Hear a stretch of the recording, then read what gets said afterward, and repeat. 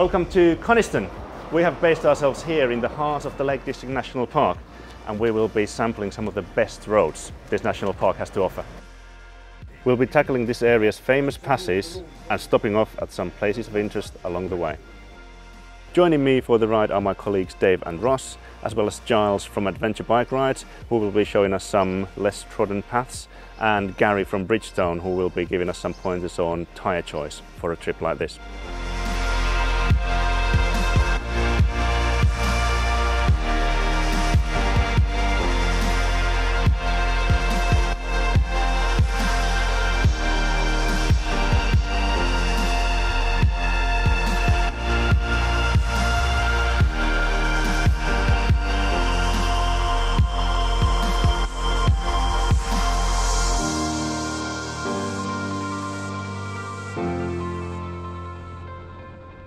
The first part of our route takes us from our base in Honister to the popular tourist hotspot of Ambleside at the north of Lake Windermere.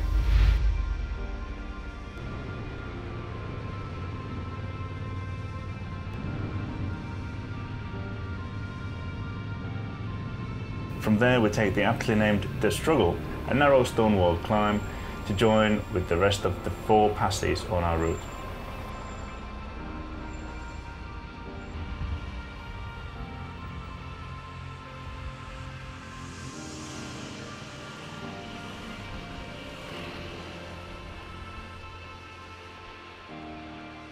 We're here on the Kirkstone Pass.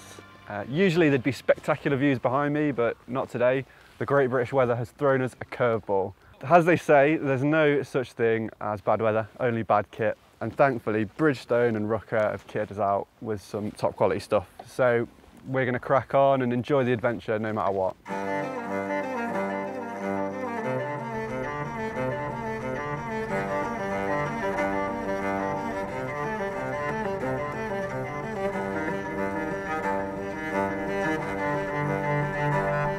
Kirkstone Pass is the Lake District's highest pass open to motor traffic, connecting Ambleside with Ullswater Valley. Although the highest, Kirkstone Pass is the easiest one to ride on our route. The road is not too narrow, not too steep, and there are no tricky hairpins to negotiate. All that will change by the time we hit the Hardknott and Wrynose Passes.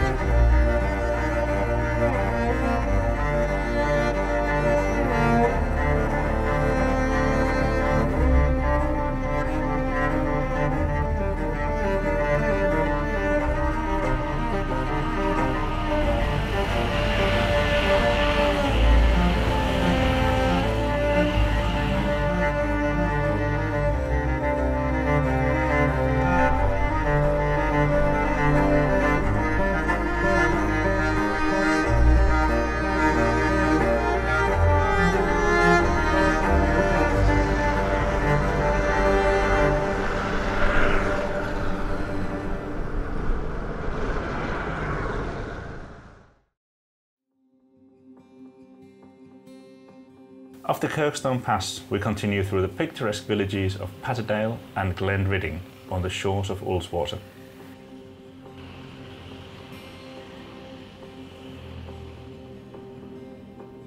Here is a great place to stop and take stock of just how beautiful this place is, or even put your waterproof gear to test.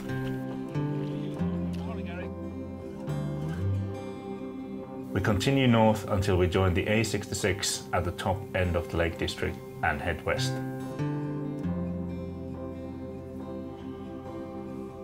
Although a busy A road, the A66 boasts views better than most.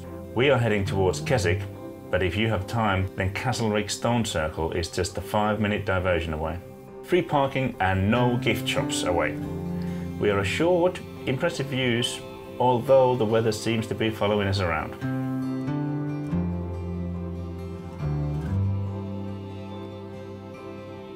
If 4,500-year-old stones don't float your boat, maybe the ice cream van outside will. We made sure to fuel up at Keswick, but unfortunately didn't have time to visit the famous pencil museum in town.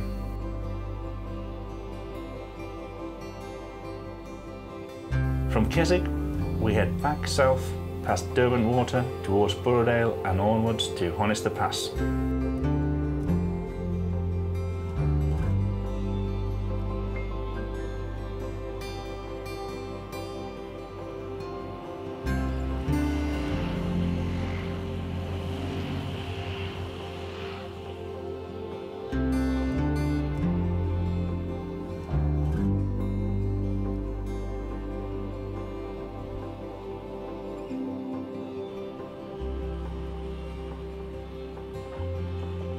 Okay, we're at the top of the Honister Pass now, and very much like the last pass, when we get to the top, weather closes in.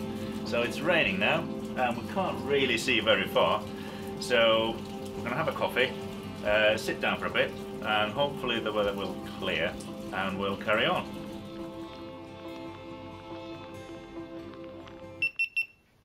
So that rain, it didn't clear, did it? We rode the pass. It was good to ride, but we couldn't get any video of it. There was sideways rain like there's never been before, and well, we couldn't do any video. So we rode the pass. We went back to the hotel. We had a beer, and today's a new day. We're back here, with the idea being that today we'll get glorious sunshine and wonderful scenes of the pass. Well, the rain has cleared, but it's quite cloudy. Foggy. I don't know what this is. So we're gonna try it again. But it's okay. This is what it's like. This is Lake District.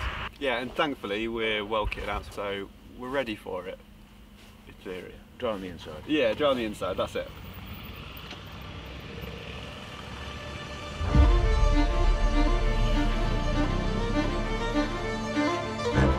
Off the Kirkstone Pass, riding Honister Pass feels like you have definitely taken a step towards the wild side of the lakes. It's mostly a single lane track, and although not too steep or tricky to ride, you need to be ready to get out of the way of bigger vehicles.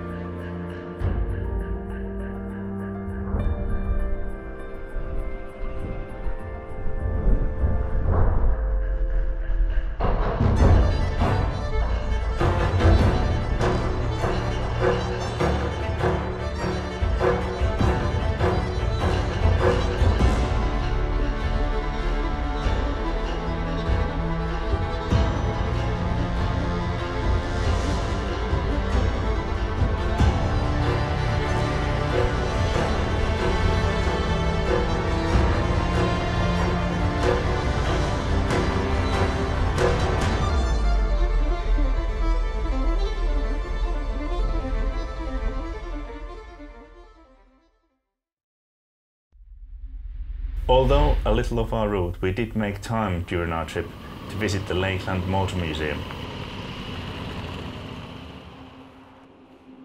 Over 30,000 exhibits are wonderfully displayed in this essential destination for any two- or four-wheeled enthusiast.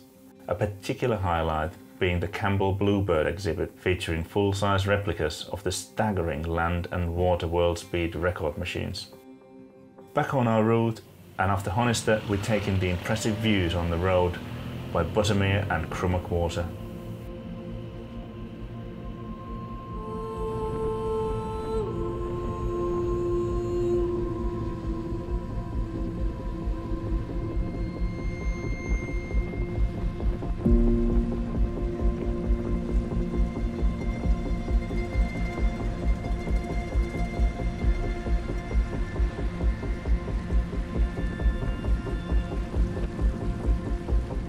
From here we rack up some miles on our journey down the west side of the lakes as we head for our final two passes.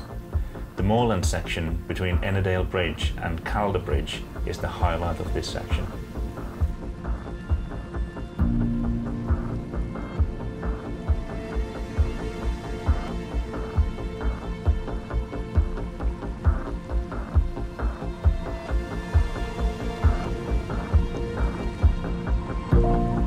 As we get closer to Hardknott Pass, the road gets narrower and narrower.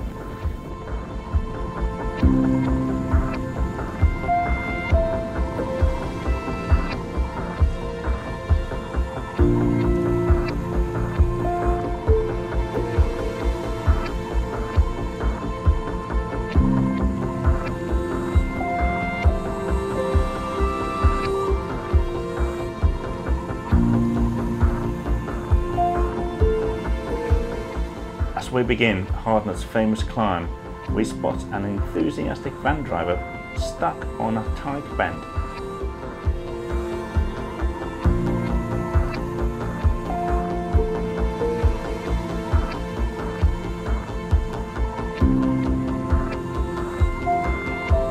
A thumbs up from the driver and off we go.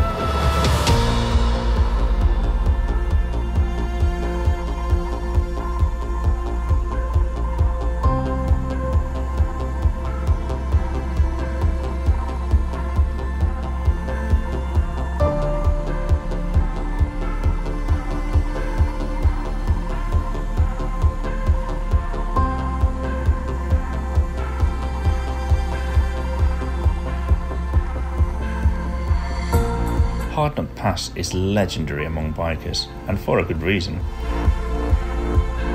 It's a steep, narrow and naturally track snaking up and down the mountain with plenty of hairpins, and the surface is not always the best. Although technical, it's hugely rewarding to ride, but it takes a lot of concentration, so best stop if you want to admire the views.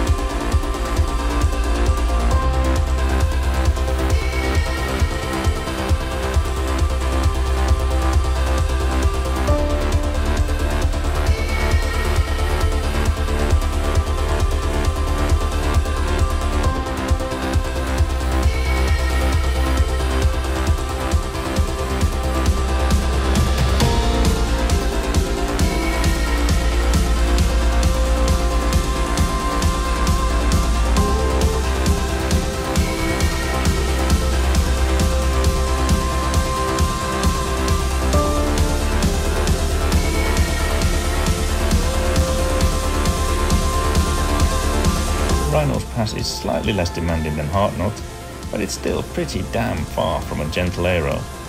It brings us down to lowlands and seems like a perfect end to riding the passes.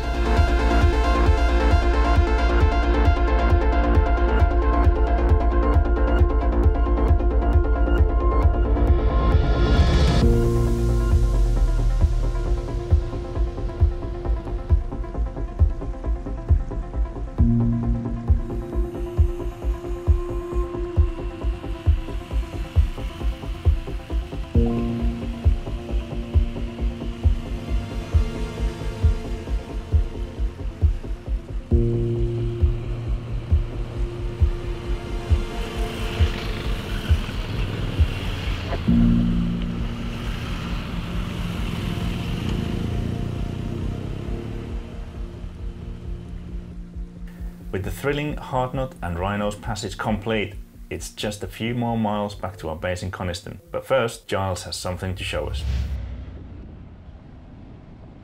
So in addition to our road ride, we have also sampled some off-road. So we've done some gravel roads and some lanes, but you can't just ride anywhere. There are legal issues around it, and luckily we have Giles here from Adventure Bike Rides who knows exactly where to go. And what's the deal, Giles? Well, generally it's got to be a legal byway. It's got to be open and not on a temporary road closure with the local authority. You can check with the local authority, but often their information is either not up to date, or there may be an issue with a lane quite quickly that's not been put on the database. Yeah. And another thing obviously is tyres. We have been doing roads and these gravel tracks, and we are all on stock tyres. But there's, well, you know very well, Gary. I do. You know, tyres is a critical thing on a motorcycle, as we all know, and it's the same with any choice that you make, whether you're sports bike riding or whether you're racing. It's about choosing the right tyre. So you don't need, if you're just going gravel riding, like you can see here behind us, if you're just going gravel riding, you only need an A41, like our Bridgestone A41. That's all you need. People think you need a big knobbly. Knobblies are great in the mud, of course they are, but for gravel, an A41 or something like that is absolutely fine. We spend, you know, hours, days, weeks, months developing it on the tarmac, in the wet, on the gravel, so that the guys out there that want to go on an adventure on their adventure bike can. I think the message I would try to put across is that please don't be put off. If you ride an adventure bike, if you put the right tyres on it to give you a little bit of a head start, don't be put off, go and have a go, because you might just realise what you're missing out on. Exactly, yeah, you've got an adventure bike, so go and have an adventure. Smiles, big smiles. Exactly. It's great. Yeah. We had a fantastic time riding in the Lake District, and the route that we did is just the tip of the iceberg when it comes to what's available around here. This is a real biker's paradise, easily reached by anyone in the UK. If you haven't ridden it yet, now is the time to do it.